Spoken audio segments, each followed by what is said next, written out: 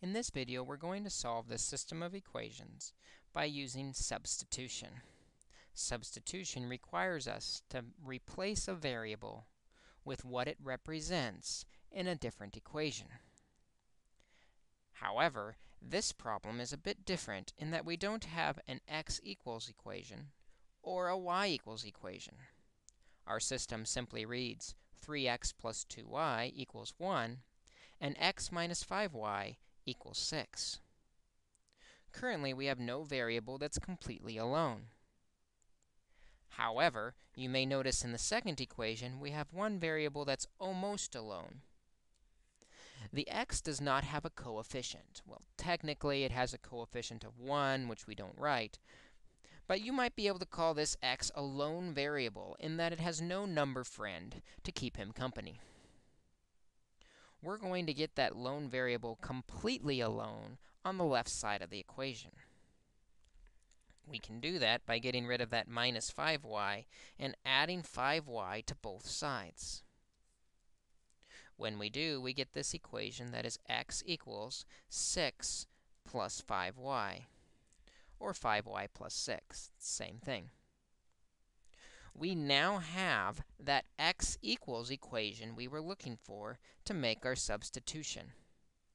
If x is equal to or the same as 6 plus 5y, I can look at the other equation, and in the other equation where I see an x, I can replace that x with what it represents, the 6 plus 5y. Let's do that. I'm going to move over here to the right. It says 3x, but we're going to replace that x with what it represents, the 6 plus 5y. The equation continues plus 2y equals 1.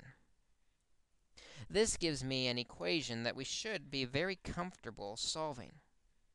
We know we distribute the 3 to get 18 plus 15y plus 2y equals 1. Combine like terms. The like terms are 15y and 2y, giving us 18 plus 12. Whoops, not 12, 17, sorry. 17y equals 1. It's a two-step equation. Subtract 18 from both sides. 17y equals negative 17. And finally, divide both sides by 17, which will tell us that y is equal to negative 1. We have found the y value that makes both of these equations true. We still need to find the x value, however.